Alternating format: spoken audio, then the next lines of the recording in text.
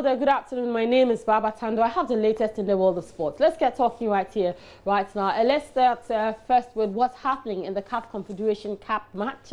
That involves Ghana Premier League title holders, Ghana Stars, and their competitors from Madagascar, Forza Juniors.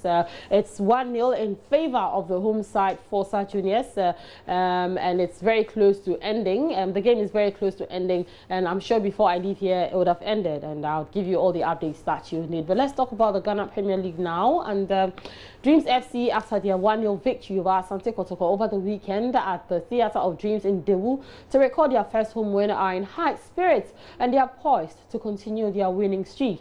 Executive Chairman of the club, Okraku, he believes that his side remains positive as they play as guests to Liberty Professionals at the Sogakpoe Park tomorrow. I think we go with our shoulders high.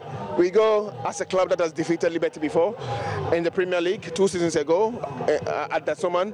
We go as a club that has just come out of a big battle against Kumasi and become victors. So we have our confidence back and we'll battle Liberty, believe me. We will not give them any space at all. We think that we are the bigger team when it comes to this battle. All right, so that game is going to be played tomorrow, and then Ghana Stars will have their game in the Ghana Premier League postponed because they are in action in Madagascar today. But the other fixtures that will be coming up in midweek, that's today in the Ghana Premier League. We'll see Asante Kotoko hosting Brekum Chelsea. Bechim United are at home to our All Stars.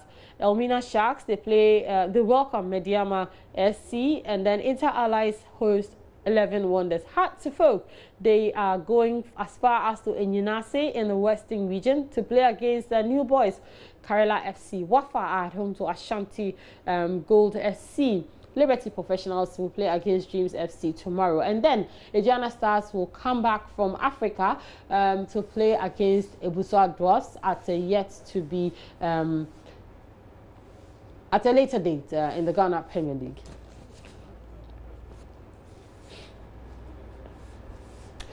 Let's do some boxing now, and George Red Tiger Ashi will return to the ring on April 27 at the Bukom Boxing Arena as he battles South Africa's Michael Mukwena for the vacant interim WBO lightweight belt. Ashi, who is bent on relishing his dream of becoming a world champion, insists he's ready for the bout.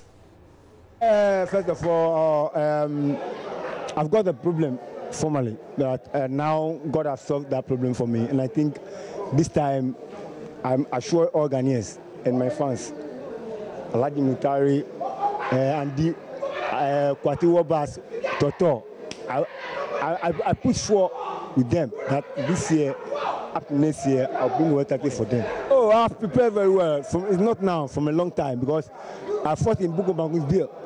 The time Bukobangu fight Basi Sameh, I fought, but I'm not the main bout, so people can see me well. But now this fighting, I'm the main bout, so I'm coming to prove to all Ghanaians that Michael Mukwena, he has to come with,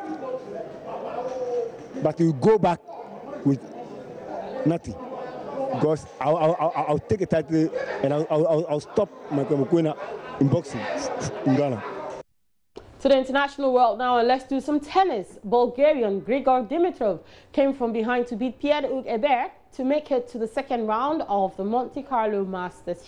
So if that game between Ghana Stars and Forza Juniors in Madagascar ends as it is, that ends in 1-0, Ghana Stars would progress to the next stage of the CAF Confederation Cup because they won the first leg by 6-1 here in Ghana at Doma. So we'll bring you much details later in our subsequent bulletins. But for now, you can check out more on myjoyonline.com/sports. I tweet at the handle at Baba Tando. Same for Instagram. Sports is done. Good afternoon.